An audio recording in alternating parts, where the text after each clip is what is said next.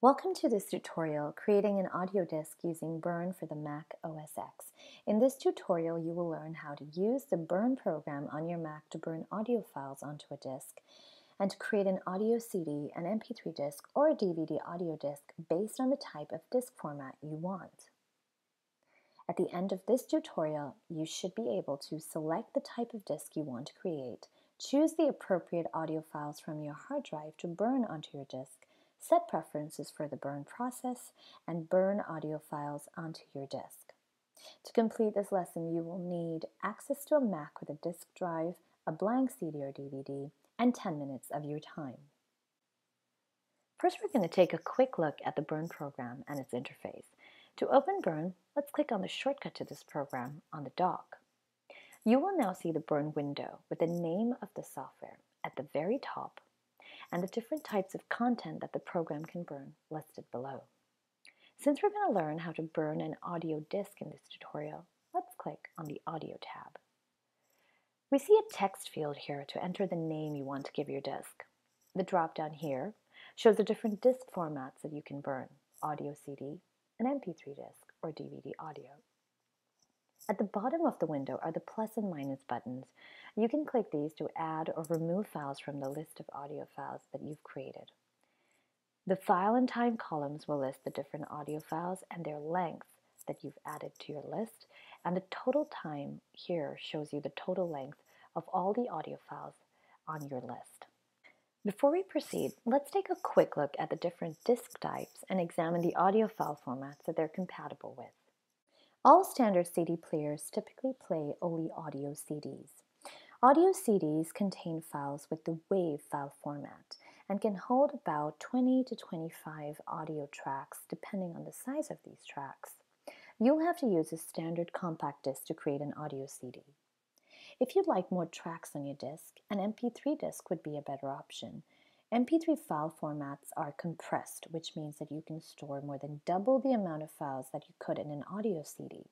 And while MP3 files can be burned on a standard CD, remember that not all CD players are designed to play MP3 discs, so before you decide to burn one, be sure to check your device compatibility.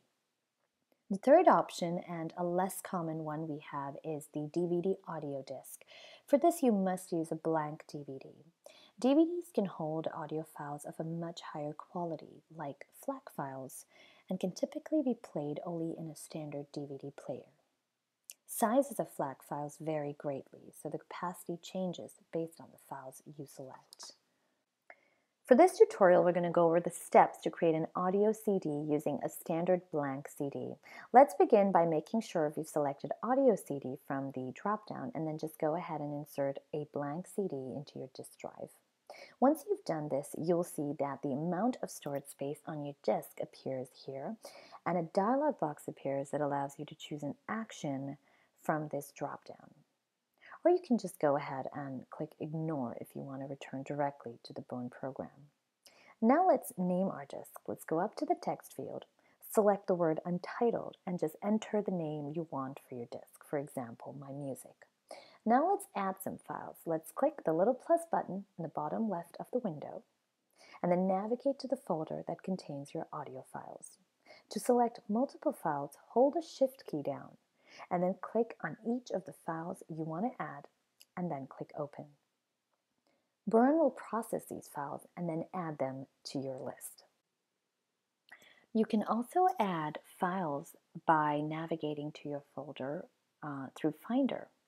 Once you're in your folder, again, hold the Shift key down, click on the files you want to add, and then just simply drag and drop them into the Burn program. Again, Burn processes these files and then adds them to your list. Now we're going to go ahead and click Burn. Once you click on the Burn button, a dialog box opens with preferences. You can set the burn speed here.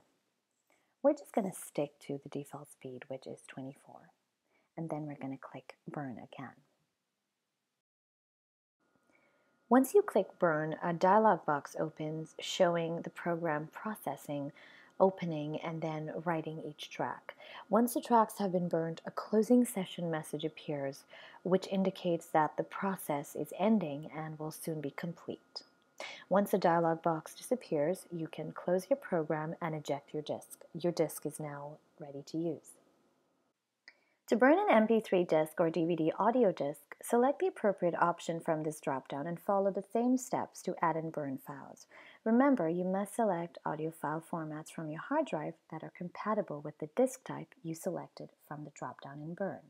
Now let's do a quick review of what we've learned in this tutorial. To create an audio disc in the Burn program, select the type of disc you want to burn from the dropdown, insert your disc, and name it. Select compatible audio files from your hard drive, set preferences in the Burn program, and then burn your disc. Congratulations, you successfully completed this tutorial. For more information on the Burn program, please visit www.burn-osx.sourceforge.net.